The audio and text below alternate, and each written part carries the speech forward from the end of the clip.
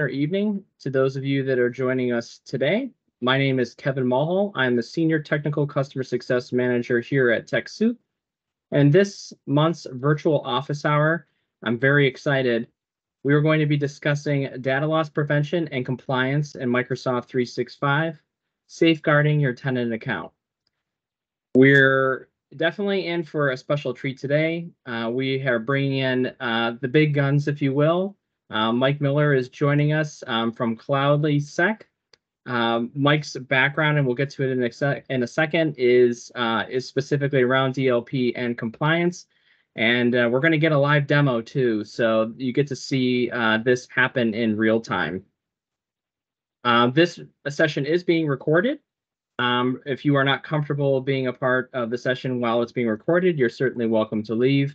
We will be following up next week with an email that will contain information that provides a link to the recording, as well as the decks that are going to be presented here. A couple of housekeeping items.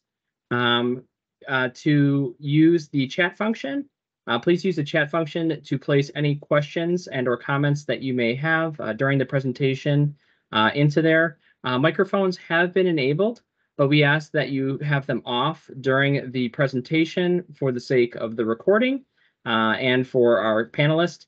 For closed captions, please click on the ellipsis. If you are using the browser-based version, the tile will appear when you take your cursor over towards the bottom center of the screen. Click on the three dots, turn on live captioning. The desktop application, it's in the More area in the upper right near React and Camera. So our guest panelist today is Mike Miller.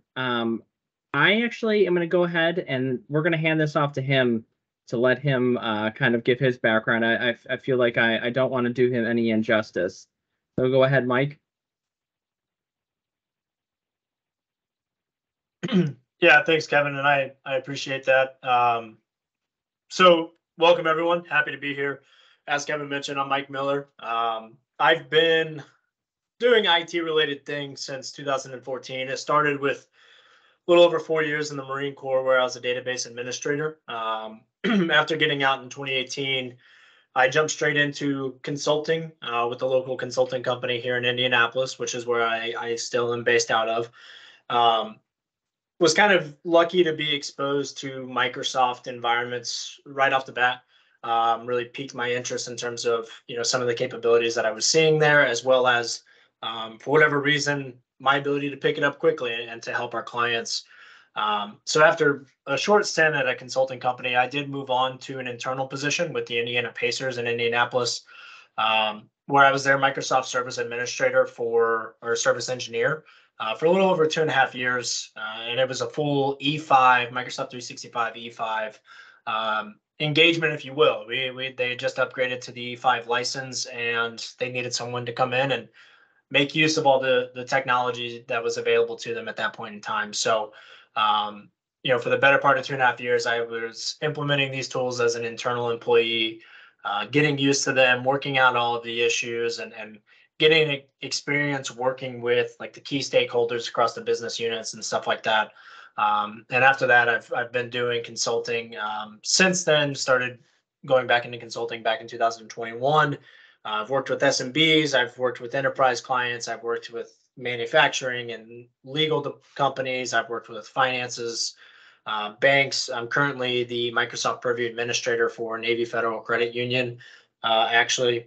And I'm also to Kevin's point, starting my own consulting company called Cloudy Security, just looking to help the SMB market improve their overall security and compliance with Microsoft and the tools that are likely available to you, but you just have to have a dedicated person to do the implementing. So to Kevin's point, my contact information is here. You'll have this presentation after the fact. You'll also be able to see my bookings link in the meeting chat. If you want to get on there and take a look at my calendar, which is always up to date, and you want to schedule some time, and those are always free, I'm more than happy to do it just to continue this conversation, or if you have more specific conversations or whatever it is you want to talk about, feel free to use that bookings link and throw some time on there. And I'm looking forward to having a conversation with any one of you. So with that, I'll go ahead and get into the part that you guys really care about, which is the presentation. I will say I am going to do my best to avoid the old-fashioned death by PowerPoint. There's a lot of words and a lot of slides on this presentation, but I want to make sure that I go through quickly and get to the live demo, which is usually what people want to see. But at any point, if there are any questions, please put them in the chat. Kevin, I trust that you'll let me know if I happen to miss those. And if I'm looking over here, it's because I'm trying to catch the chat.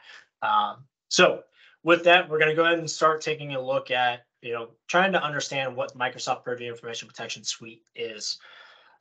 It is a suite of tools, but the biggest thing that I want to focus on is right here in the middle. It's circled, is sensitive information types and sensitivity labels.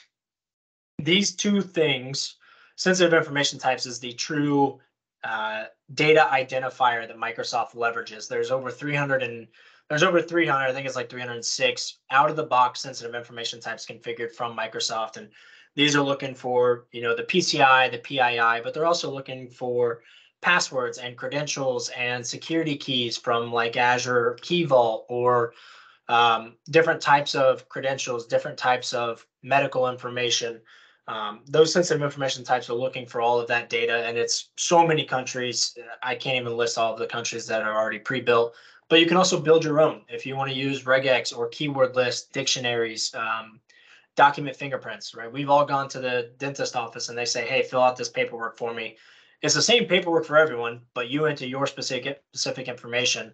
Well, we could take that blank form that has all the same fields and upload that into Microsoft Purview and say, this is a sensitive file. This is a fingerprint of a file we want to protect anytime is it identified in the environment. And no matter what you put on it, the form will be the same in terms of what fields need to be filled out. And we can identify and protect that file once it's uploaded to the cloud or on premise. As you can see, these sensitive info types and sensitivity labels then extend out into the different tools available within Purview. Microsoft Defender for Cloud Apps can protect your SaaS applications, your SaaS platforms like Salesforce, ServiceNow, Dropbox, Box. You have on-premise capabilities if you're still running on-premise SharePoint or on-premise file shares. Of course, you have your Office 365 capabilities as well as your endpoint DLP. So with that, there are some advanced compliance solutions like e-discovery, insider risk management, communication compliance, which is something like, inside of Teams, you don't want people sending vulgar abuse words or anything like that. You can prevent that communication through Teams. But to focus on today's talk, we're going to be looking at sensitivity labels and data loss prevention. And the reason we're having that conversation specifically is the overall data protection and governance approach that Microsoft tries to take, that they recommend companies try to take, is 4 phases, starting with knowing your data. And the point there is you can't possibly know what to protect if you don't know what data you have. You can't possibly know what policies to put in play if you don't know how your organization needs to be able to move these files, this information, right? So you have to know your data before you start any of this. And there are many different ways to do that. There's the old-fashioned talking with the key stakeholders. There's tools within Microsoft like Content Explorer that can tell you exactly how many files or what files contain a social security number, or what types of data you have out there in the environment. But then you have protect and prevent data loss. You have protecting your data, which is it's your sensitivity labels. Sensitivity labels, and I'll get into what those are, can help classify and encrypt your files and your emails when they contain sensitive information, or if a user decides to put one on themselves. And then you prevent the loss of that data through data loss prevention. And then you wrap it up with governing your data and getting rid of what you no longer need, using the retention and deletion processes built into Microsoft to get rid of the 7-year-old HR data that is no longer needed, for example. Or if you want to have a 3-year delete as per your company regulations, you can have that as well for some things. So that's kind of the 4-phase approach that Microsoft takes. But right there in the middle is that protecting and preventing the loss of your data. So that's what we're going to take a look at today. All right, so taking a look at sensitivity labels and kind of what they are, again, not going to read this word for word, but the important part is the sensitivity label is a tag that you apply to your files, that you apply to your emails, whether that's manual or systematically through content detection. And then that tag stays with that file through its entire life cycle, whether it leaves the company, whether it's shared, stored internally, put on a USB drive, that tag goes until you remove it. So that is critical in terms of being able to follow that file. If you think of an event of a compromise and you want to know if your data was exported, you're going to be able to follow all of your files that have labels on them through a tool called Activity Explorer, for example, and you'd be able to take actions on getting that data back, revoking access, things of that nature. It's critical to getting these tags on there and getting your data classification on your files. Which is what you can use for sensitivity labels such as public or general data, confidential, highly confidential, whatever the names that make sense for your organization. You can make those your label names and then deploy them through there. On top of that, you can also apply them to containers, so Microsoft 365 groups or SharePoint sites, team sites, and those are more for controlling the sharing from those sites, the conditional access settings, and we'll get into those here in a minute. Like I said, you do have your three ways of applying. You have your manual in terms of how you apply files to or labels to files and emails. You have your manual method, which is just selecting it inside of the application. You have your recommended, which is content detection based. This is something you configure within the label itself. You say if it has 1 to 10 social security numbers, recommend the confidential label gets applied to the document. The user has the option to approve or deny that recommendation. And if you're tired of them denying your recommendations, you can turn on automatic labeling. If there's 1 to 10 social security numbers, apply the confidential label. Don't recommend it, just put it on there. Now, of course, the user could remove that label or downgrade it, but that's logged. And we're going to see why they decided to do that. I do want to call out licensing requirements. Manual and then automatic and recommended do have different licensing requirements. Manual is really that E3 business premium feature set, whereas automatic and recommended, you're going to need to get into kind of the E5 compliance add-ons or the Microsoft 365 E5 license itself. So that is the more expensive option, but there's a lot of great capabilities there with recommended and automatic. So, all right, so there are different areas where labels can be applied, and there are different things that labels can do. One of the most common things that people consider is the encryption, but again, there's access control and file marking built into that as well. You can determine what users and groups have which level of access. So you can get very, very granular with the controls on this data. If it is a HR file that only HR needs access to, and you want to build a label specifically for that, you can do that. You can say, here's my HR sensitivity label. With that sensitivity label, you can put in the HR distribution group, and then only HR is going to get access. And you can even say, HR is going to get read only, and then this one specific person in HR gets edit access. It can get extremely granular. That's a little harder to manage, but you can get very granular with the permissions. You can let users specify the permissions themselves, and I'll show you that here in a little bit. That's known as user defined. But like I said, you can pick from a list of different permissions. There's pre-built ones like co-owner and co-author, reviewer, viewer, but then there's custom, and you can make any combination of those pre-built ones yourself. And then you can also force access to expire, block offline access, and you can do file markings with headers, footers, or watermarks. The watermarks is a files only feature. One thing I wanted to go over as well is the Microsoft Teams meetings. So this is a new feature, but it's also a Teams premium feature. So it is a license upgrade for Microsoft Teams if you want to have this capability. But you can now apply classifications and restrictions to your Teams meetings. Some of the more commonly asked ones are in terms of like controlling who can record the meeting, enable auto recording, or if you want to use something like end-to-end encryption for the video and the audio of that meeting. You can also apply watermarking to the file or to the video content as well, or you can just turn off like meeting chats, right? Those are some of the options you get with this. But again, you're going to have this, so I'm not going to sit here and read you every single one of these words here. Nobody's here for that. So. The other option with sensitivity labels, again, I talked about the containers, right? The M365 groups or SharePoint sites. So the groups gives you the capability of saying, with this sensitivity label applied to M365 group, it's a public group, or it's a private, meaning only team owners and members can access it and only owners can add people. But if it's public, anyone can access the group and anyone can add members to the group. But you can disable the ability for owners to add external members. So yeah, sure, anyone can access it, but no one is adding external people to the group, which is important. And maybe there's a use case where you need external people in the group, but if you're labeling it, then you probably don't want external people there. From a site perspective, that's where you get in terms of control external sharing. So if anyone has used SharePoint before, you know that you can share a file out of there and you get a list of options, right? It can be anyone, it can be new and existing guests, specific people, only internal that already have access to the file. Well, you can set that for the entire site itself by applying a sensitivity label, and then you set the setting of what the sharing permission is whenever you configure the label itself. So if you apply that label to the SharePoint site, it's going to overrule anything that the admin of that SharePoint site had set. The label will overrule that. You can also configure conditional access controls on the site. So if you wanted to disable the ability on a sensitive site, say finance, who controls all of the company's credit card numbers and any client payment processes, their site, you want to block unmanaged devices from accessing the files unless they go through the browser.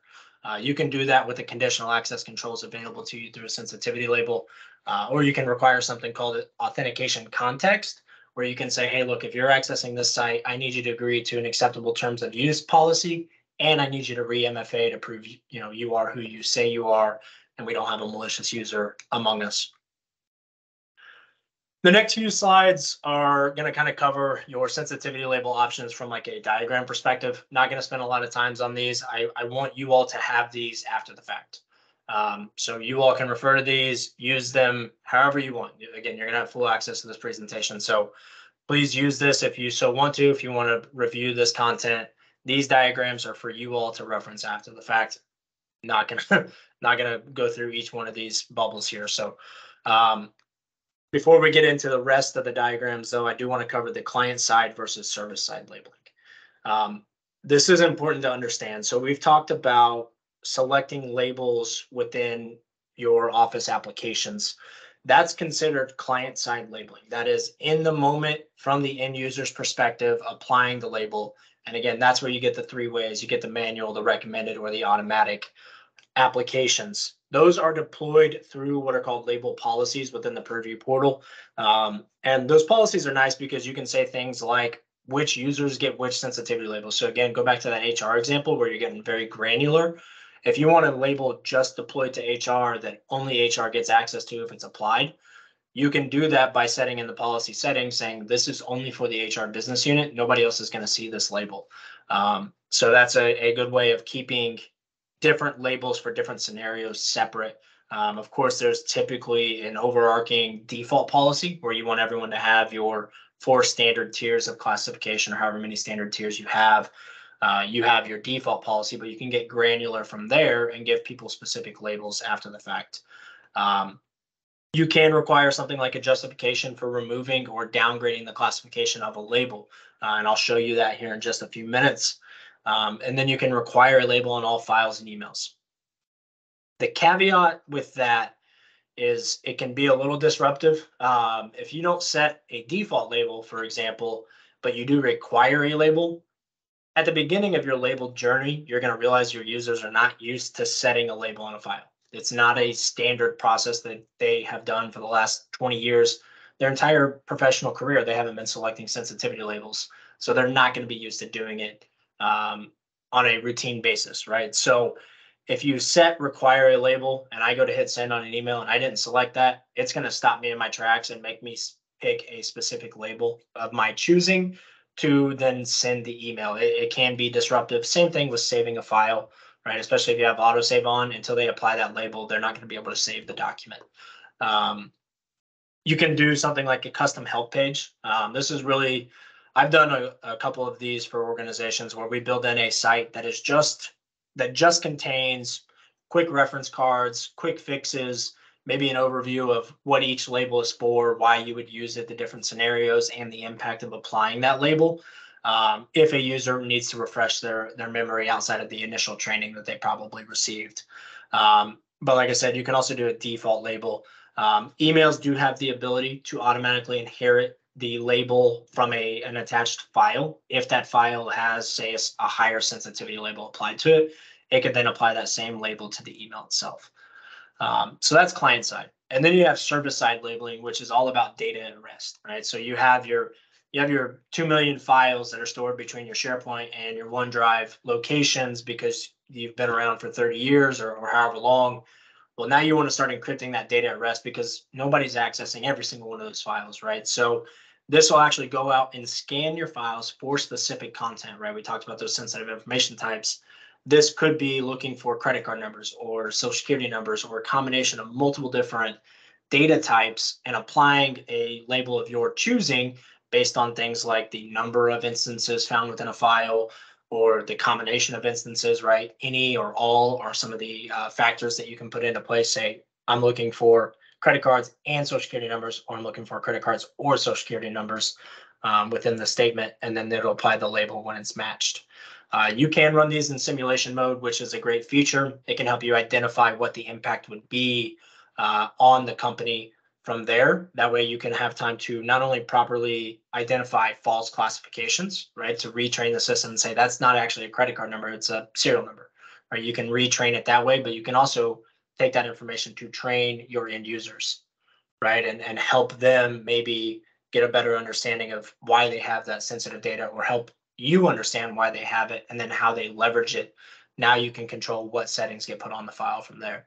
And then you can scan for pre-built templates. Something like the US Patriot Act, for example, is built in, and it contains all of the sensitive data types that are covered by the US Patriot Act.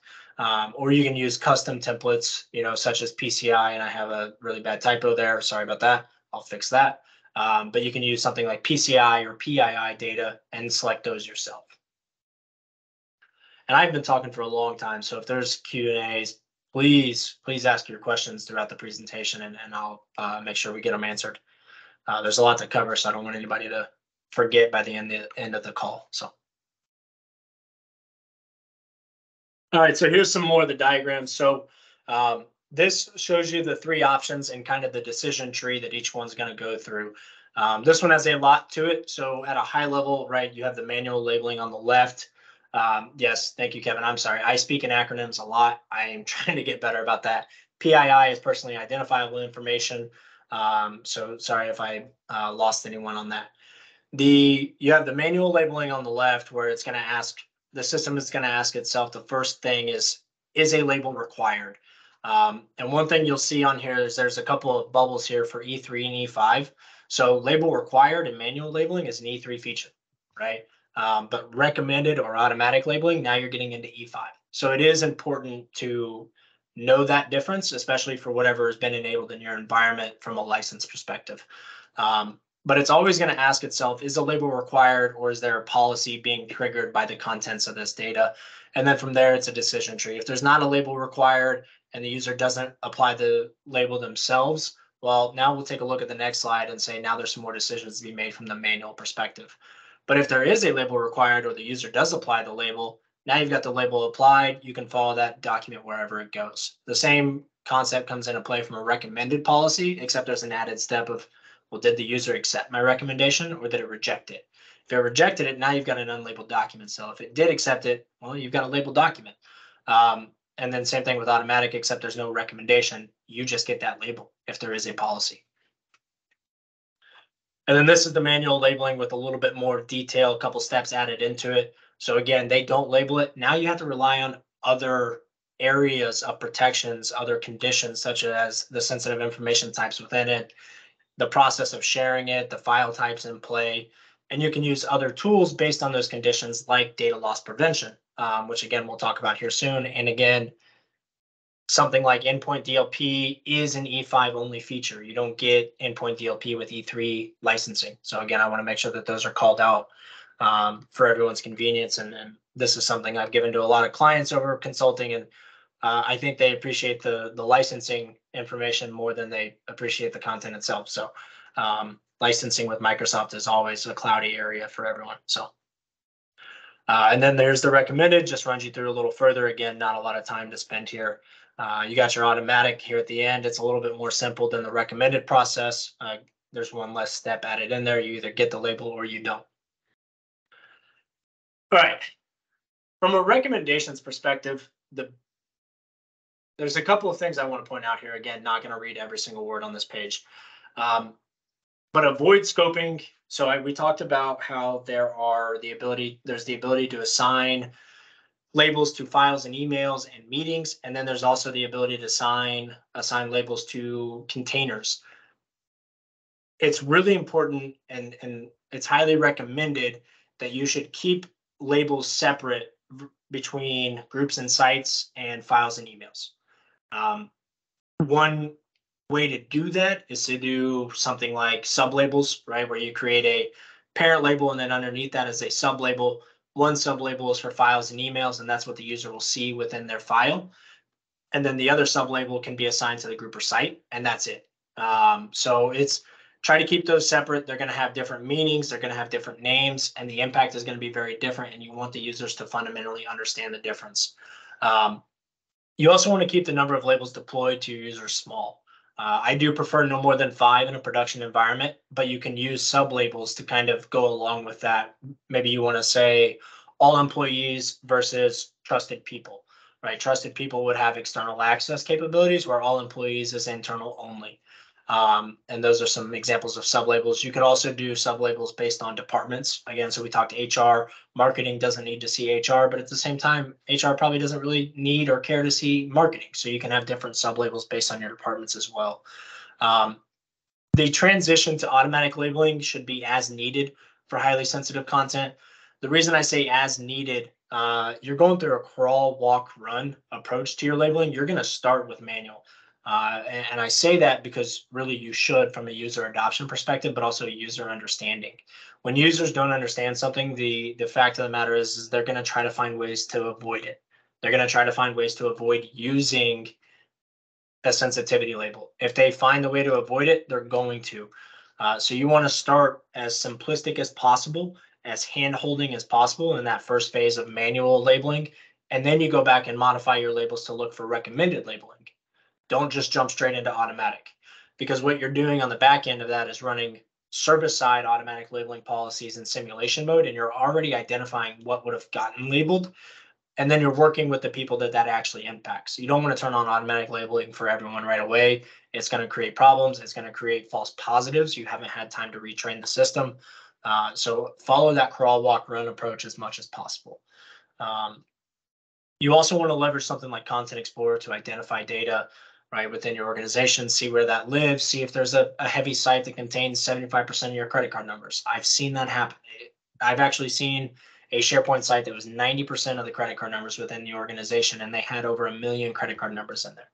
It was one site dedicated to that, and that tackled 90% of our needs for protecting credit cards, right? So keep things like those tools that can help you identify data in mind before you start rolling out your labels, especially before you start implementing them automatically on your end users. There is one important note on the server-side labeling. It does have a limitation of applying 25,000 labels a day.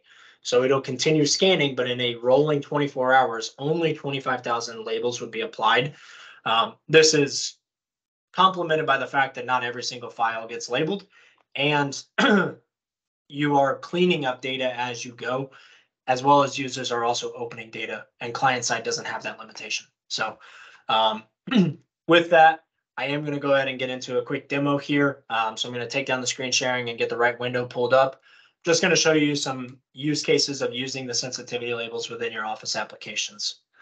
So before I do that, if you have any questions, now would be a great time for that, and we'll go ahead and go from there.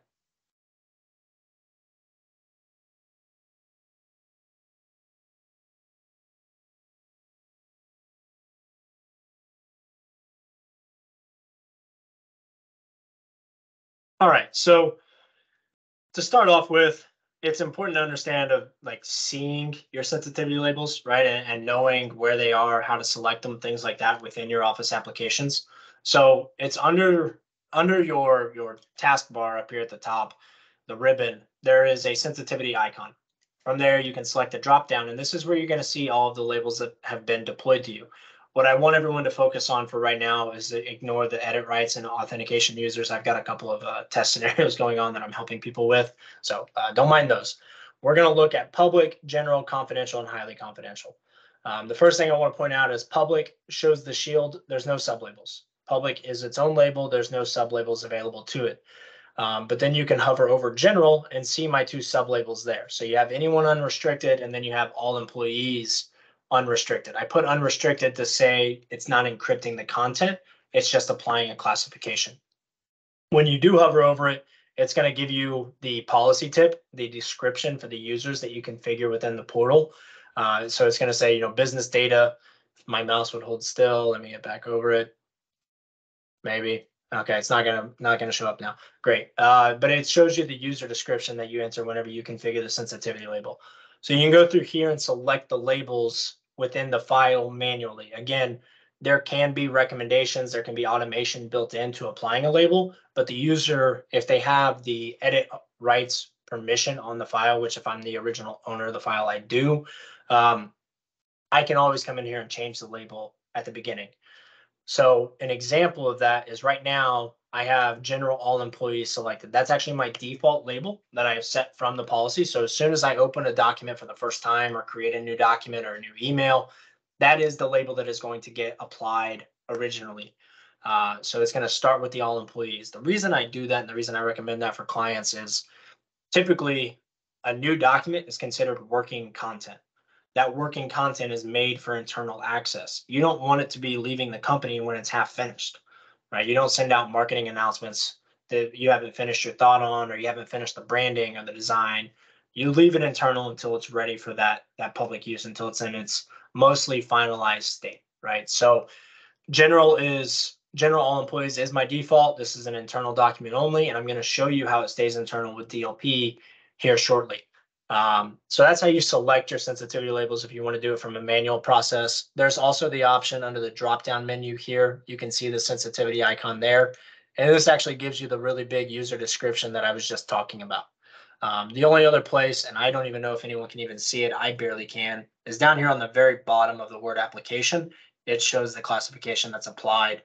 I wish there was a better way to highlight that for you, but if you look down here close to new comment, right under there is a place to see the classification. So with that, that's how you see the labels. You can see the one that's been applied. But if you want to downgrade the label, right, we talked about requiring a justification. Right now it's defaulted to the all employees general label. But if I want to say, well, this is public data, it doesn't need that protection on or that classification. If I select public, it's now going to ask me to provide a reason for doing so because I am downgrading the classification of this content. So there's a couple of pre-built options. There's the previous label no longer applies, previous label was incorrect, or you can select other. And, obviously we want to train people to say, well, XXX-XX-XXXX was not a social security number. It was a serial number. We don't want them entering that into the explanation here because it's actually sent unencrypted into the compliance portal where users should be able to see that information. Not general users, administrators, sorry. So you can enter a custom explanation here. And if you do select other, you have to type a reason into the box. You can't just say other and press enter. You have to provide a reason. So public data, and that's all I have to put, and I can hit change. And now I can see that the public label has been applied and it's automatically resaving the file because I've changed the metadata of the content. However, if I go and start entering, say, a credit card number, and I'm going to rely on this to work in a timely manner. This is not my actual credit card, so please, you can try to use this if you want, but it's not a real credit card number.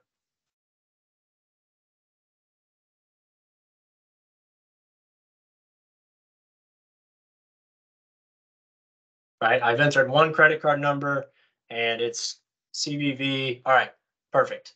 So I entered that credit card number and the system scanned the file as I'm working in real time. And as you can see, I've been given a policy tip here saying, hey, looks like you might have some sensitive data in here. We recommend that you apply the sensitivity label of confidential, anyone unrestricted.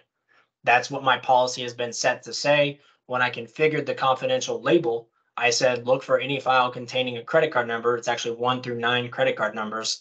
If it has 1 through 9 credit card numbers, recommend that the user applies this content. So if I had entered 10 or more, it actually would have automatically applied the confidential all employees sensitivity label for you or for me. So I can hit apply sensitivity label, or I can hit show sensitive content, and it's going to give me some context as to why it thinks I need that sensitivity label. As you can see, it's calling out the credit card number here. This is really apparent because that's all that there's in this file. But if this was a massive, 10-page file and they had just now entered the credit card number, well, that would have been a little bit more handy in terms of being able to find that in a faster manner. But I can hit apply sensitivity, and now it has applied the confidential anyone label, right? And I can go back and confirm that by clicking here, confidential, and I can see that it's selected. But again, if I'm like, well, no, you're wrong, I'm going to downgrade this to general, anyone unrestricted.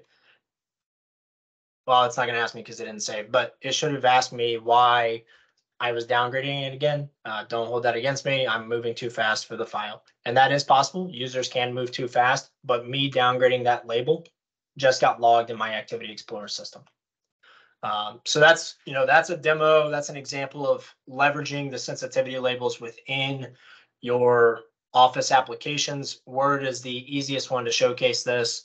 You're also going to see it in email here in a little bit whenever we look at DLP. And I am trying to move fast, Kevin. I know we want to get to Q&A.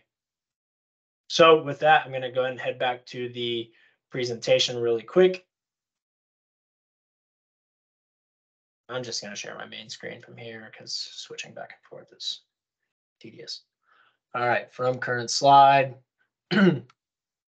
All right, so looking at Microsoft's DLP, DLP is a security solution that is designed to prevent the unauthorized sharing, the unauthorized movement, unauthorized access of your sensitive information within your company. It is preventing that data from being lost or exfilled outside of your organization. There are many different locations. You've got, of course, your Exchange, your SharePoint, your OneDrive.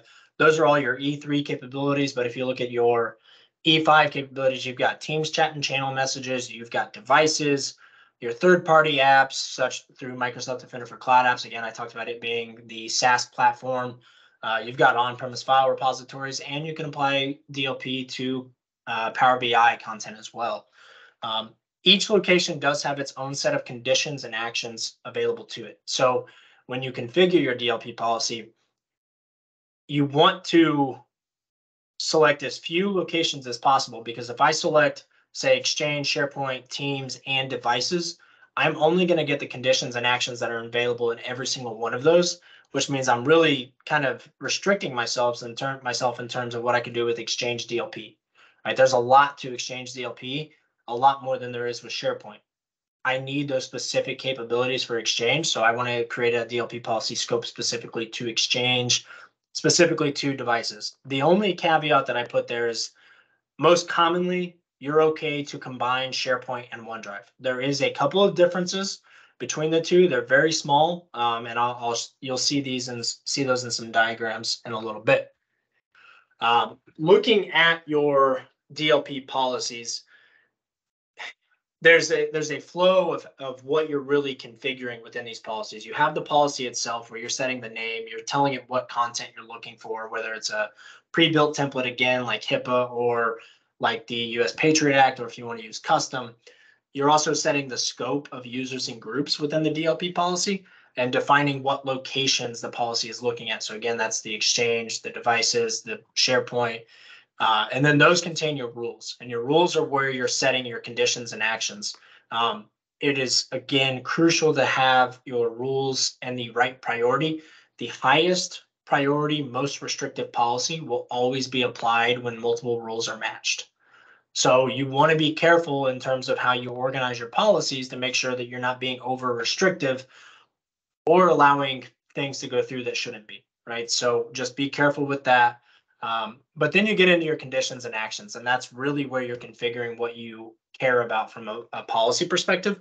That's where you're saying, I'm looking for any file containing a social security number and a credit card number, or I'm looking for specific file types like a .exe, a .docx, which is a Word document, any PowerPoints, any notepad files, things like that, or a file containing one of those sensitivity labels. So again, we talked about how the system integrates with the sensitive info types and sensitivity labels expanding out within Purview.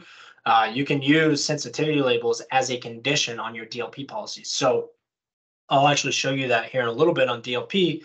I can block an email from being sent out if it has an internal only sensitivity label applied to it, or stop a file from being put on a USB based on its sensitivity label and nothing else. The conditions do leverage any all. So again, you can say, I'm looking for a credit card or a social security number or this amount of those two. You don't have to say I'm looking for credit cards and social security numbers, but you can. And that would probably be more of a more restrictive rule because it has multiple types of sensitive data within it. And then you also have and/or statements to build in specific exclusions or exceptions to your conditions as well when you're writing them. And then you have your actions. So actions can be enforced based on the conditions of the file. So again, each location has its own potential actions that you can configure. I can't block moving to a USB through SharePoint, but I can through device-based DLP, endpoint DLP, right?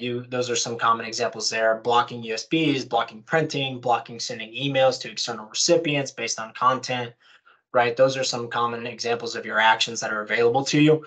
And anybody wants to read more on these, there's some diagrams here that shows you every condition and action available within each location. And I'm also doing a blog series on all of the different DLP locations right now on my website that you'll be able to access as well. There's user notifications that you can configure for each rule. So it could be something like a policy tip. So it's similar to that yellow bar that you saw in my Word document with the label. You can apply a policy tip that's just going to say, hey, look, this looks like it contains a credit card number. You're not going to be able to send this externally, or you need to override this block and then you can send it externally, which gets into the user overrides, where you can give the users the capability of overriding the block with a valid business reason if you want to do so. So when you talk about the different rules, maybe rule 1 is 1 to 10 credit card numbers, but rule 2 is 11 or more. And in rule 1, you can do the override, but in rule 2, because there's so many, you can't override that block. And then you have your incidents reports where you can notify multiple different people about what was shared, who did the sharing, and of course the administrative alerts that get triggered on every policy violation. That's a duplicate slide. All right. These are the diagrams I talked about. So you have your cloud DLP. I did combine the SharePoint and OneDrive here, but you can see under document is shared, that is an OneDrive for Business capability exclusively, not for SharePoint. And that's just saying it's shared, through anyone with the link, or it's shared for anyone outside of the owner of the OneDrive site, which obviously that's a little different than SharePoint. So here's some diagrams for all of these. Again, you're going to have this. I want you all to be able to reference these. It is a little difficult to find all of these in a single location. So hopefully these diagrams can help you reference this quickly moving forward. Endpoints, Teams chat and channel messages, and then Exchange DLP as well. Don't have any for some of the more complex ones like on-premise file repositories. Those take a little more time to demo and put together. So not something that I can easily do in this 1-hour call. So, with that, I think at this point, go ahead and get into the live demo. I kind of covered all my recommendations when we were talking previously. So go ahead and demo some DLP policies here for you and show you that. And we'll go from there. Again, any questions, please don't hesitate to ask.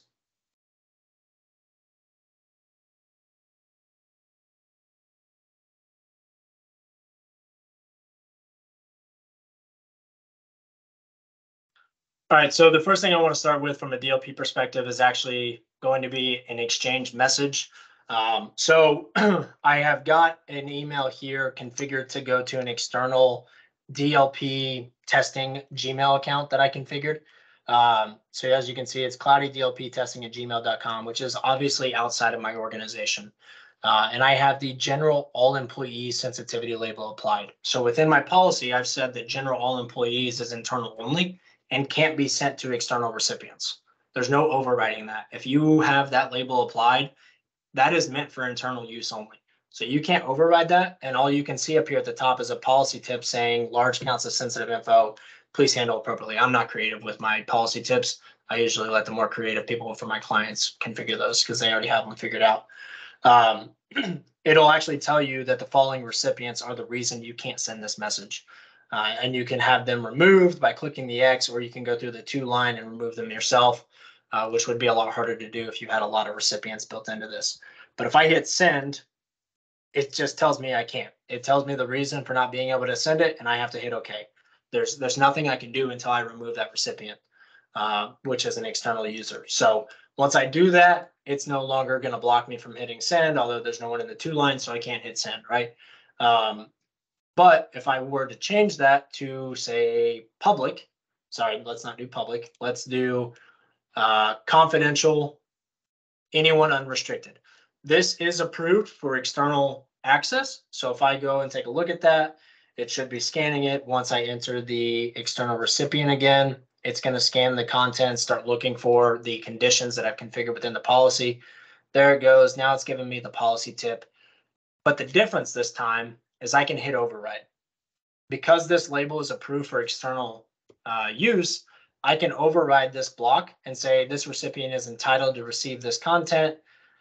I did configure an option that says I must specifically acknowledge this override within Exchange. I hit that, I press override.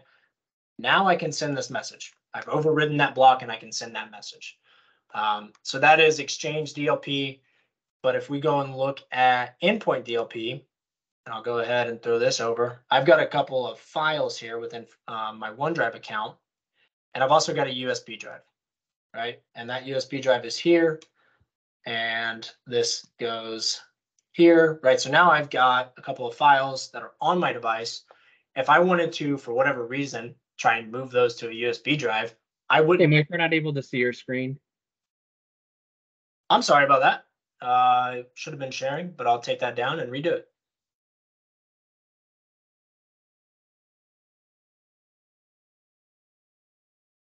Should be seeing it now, yes? Perfect. All right, and yes, Michael, sorry about that. I thought it was sharing. I don't know why it stopped. All right, so I've got a few different files here, and they are matching different rules from my endpoint DLP perspective.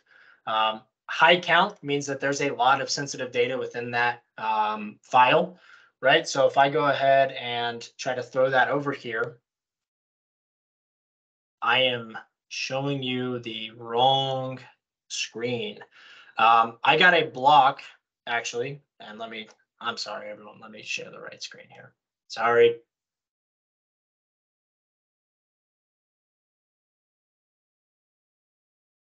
You didn't get to see the notification that popped up whenever I did that. And that's like the most important part. So again, I've got my high count file. I try to throw that on a USB drive, which my DLP policy says that's a no-no. I now get my blocked activity notification that shows up in the bottom right-hand side of my screen. Whereas if I do that with a lower count file, and these have credit card numbers inside of them, this one has like 3, the other one has 13 in it. So again, it violates my high policy. All right, do the unrestricted label. Problem with live demos is they are prone to user error, which you are currently seeing. Unrestricted label. I can now enter a business justification for why I want to do that, why I need that unrestricted label document from go onto that USB drive. So there's a couple of different options here. This is part of an established business workflow. Manager approved this action. Urgent access required. What I want to say is that these are all pre-built and can be modified within the Purview portal. And the reason I say that is I really dislike the urgent access required. I'll notify my manager separately option here. I just don't believe that they actually are going to notify the manager, and we've got files out there that shouldn't be out there after the fact. If you do other, you have to enter a valid reason for doing so, similar to the sensitivity labels, but I'll say part of an established business workflow. What's important to see here whenever I say that is it doesn't actually move the file. I have to repeat the action again. So if I do the restricted, unrestricted label here, now it puts it on the USB drive because I've given it the reason to overwrite it. Similar to that, we can also control things like cloud uploads with endpoint DLP. So that was one of the options on the capabilities there. So if I take that, let's say high count document again, and I want to put that in my personal email, I've realized that Exchange is going to stop me from sending it outside of the company. I've realized that I can't put it on a USB drive. I can't share it through SharePoint and OneDrive, which I'll show that in a minute too. Now I wanted to go ahead and just try to put it into my personal email so I can send it. Well, I've got Gmail being blocked. And now if I do that, it actually tells me that this is a blocked activity that cannot be completed. I can't give an override, but if I did try the unrestricted label, then I can provide the override. Similar to putting it on a USB drive, there's something like printing, there's a lot of options for endpoint DLP. This is a huge ask for a lot of clients, is getting endpoint DLP deployed, because if it's in the cloud, it's really easy to control, but if a user puts it on their device, it gets a little harder. Well, now you have endpoint DLP to stop that capability. So with that, that is kind of the demo there of endpoint DLP. What I do want to show is if I try to share this through OneDrive, right? If I go through here and I hit share, if I then enter, make sure this is set to people you choose and apply, and I enter cloudy DLP testing at gmail.com.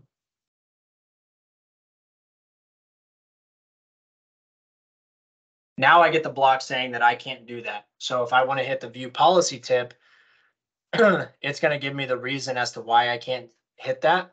But if this was then the unrestricted label, which I'll do that now, it would actually give me the option to override that capability. So again, this is blocking, pure block. You cannot override this capability, this rule here. But if you go back and do that with the unrestricted label, and I share that again, I'll have the option to override that block and still send that through OneDrive sharing to my Cloudy DLP testing account, which is outside of the organization.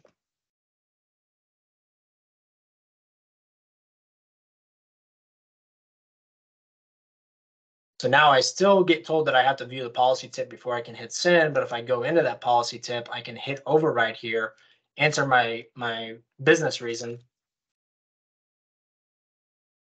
valid vendor, submit, and I have to go back. It would press the button. Seriously.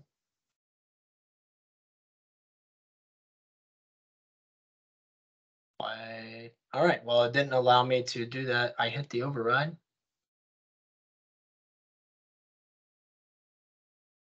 Sorry, I tested this before the call and I know it works, so submit, policy overridden, go back. Okay, well, I apologize, but that should be letting me override the block there, which it did let me override it, but it's not ungraying the send box. So I apologize for that. But that is the demo, and I am very sorry that that was having an issue there. I'll take the user error on that again. But with that, that is the presentation and the live demo. The last slide was the integration within the Microsoft ecosystem. Whole lot of words and information here. This is something, again, I want you all to have after the fact, where you can kind of go over some examples of how DLP, sensitivity labels, the entire Purview suite can integrate together to give you a holistic data security program. So with that, we'll go ahead and open it up to questions, Q&A, and see if anybody has anything.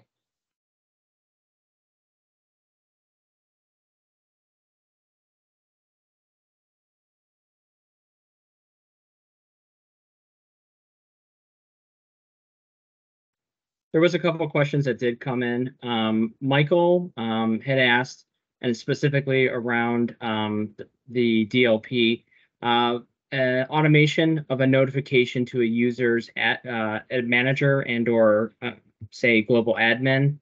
So when you tried to pull that file over, for example, if I'm correct, Michael, or I'm incorrect, please feel free to come off mic or come off mute. Will a notification be sent when someone attempts to move a file that's a violation of policy? Yeah, so whenever you configure your rules within your DLP policies, you configure the notifications that are triggered, right? So if they move a file that is matching your DLP policy, you can configure not only like by default, it's going to go to global administrators, but you can set maybe a shared group called cybersecurity@companydomain.com.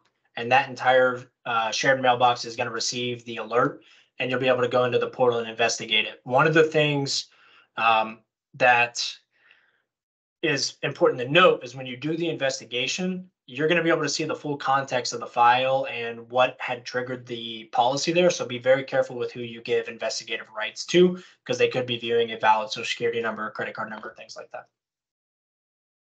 Paul had asked subscription level for endpoint DLP. I actually think I know this one. That's Microsoft 365 E3. It's E5 for endpoint E5. DLP. Okay. Yes. Defender for endpoint. Does that also include that as well? Because that's technically. It does not. Okay, good. I'm glad that you were able to ask. So a good thing to know about this is what Mike and I are talking about, the difference between core licensing and add-on licensing. And the charts that he did, I cannot explain how amazing those are, because that's hours and hours of technical documentation to go through, because it does not get presented that way ever. So yeah, so it's Microsoft E5 licensing for full endpoint DLP. Lowell, just more of a comment. It's really helpful. Thank you. I'm willing to do a session on configuring data retention policy sometime. They'd definitely be interested. So I don't know if Mike, if you wanted to toss back into chat your information. His booking link is also pinned as well into the chat.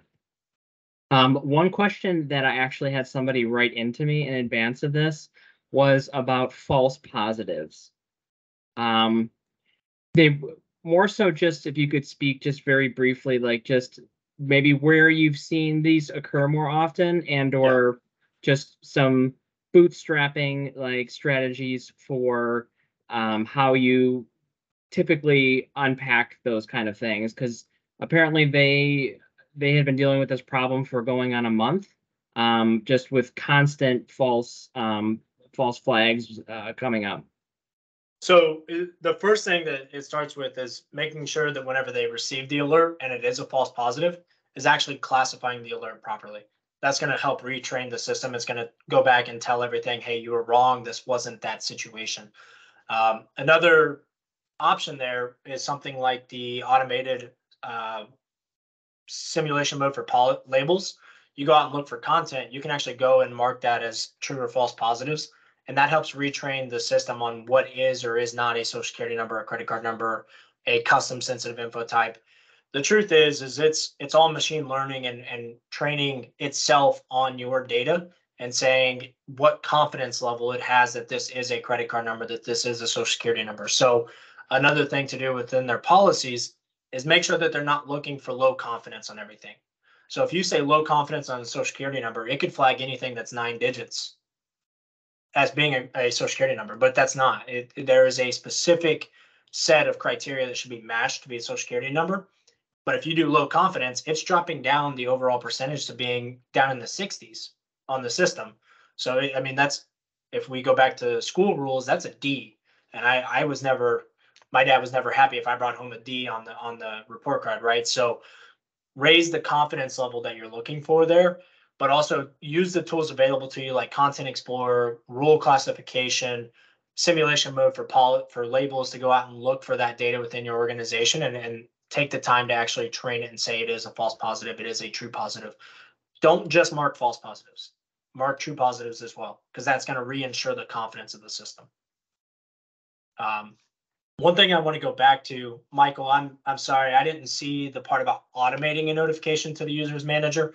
There are capabilities within inside of Exchange as conditions and actions where you can trigger that.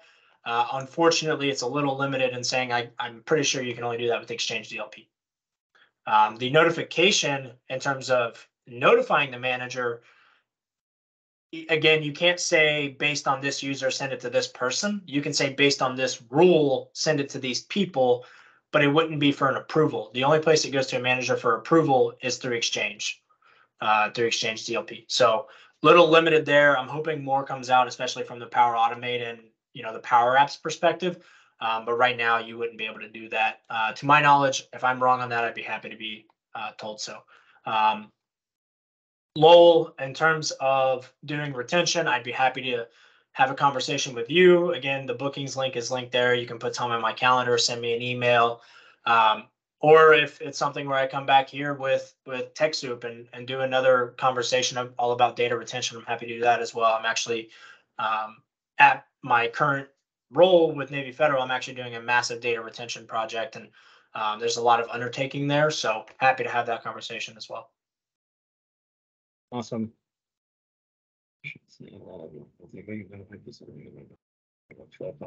Yeah.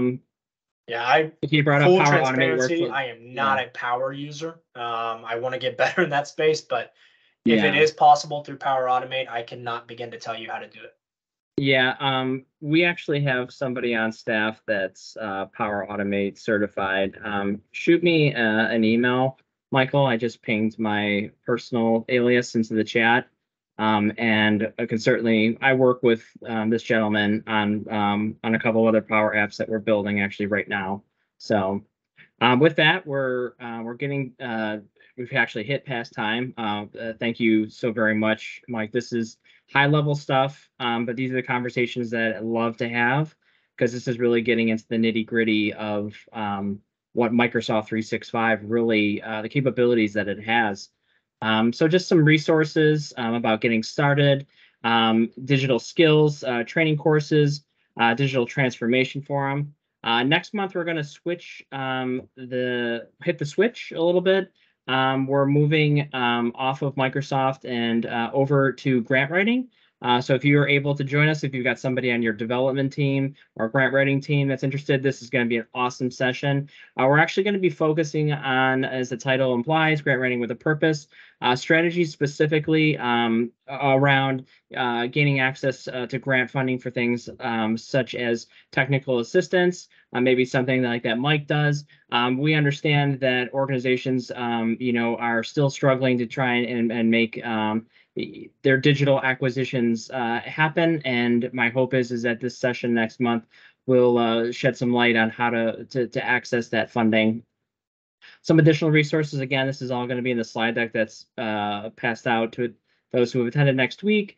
Include the digital assessment tool, a great way to spend some time learning a little bit more about what your organization is doing, where areas where it maybe could benefit from adding new technologies, etc. Along with our blogs. These are all just great resources to have. So with that, going to close it out. Mike, I love live demos. Awesome job. These are seeing this in real time. I don't know how anybody else really felt about that, but to me, to actually see what this looks like, I think is the difference, because when you go from technical documentation and some screenshots to what this really looks like, I feel like that's a game changer. So with that, we are going to have the content to you all next week. That includes the slide decks along with a link to today's recording. So with that, we wish everybody an adieu and have a great day. All right. Thanks, everyone. Sorry for the blunders on the live demo, but thank you all for having me. And then always feel free to reach out. Thanks, guys.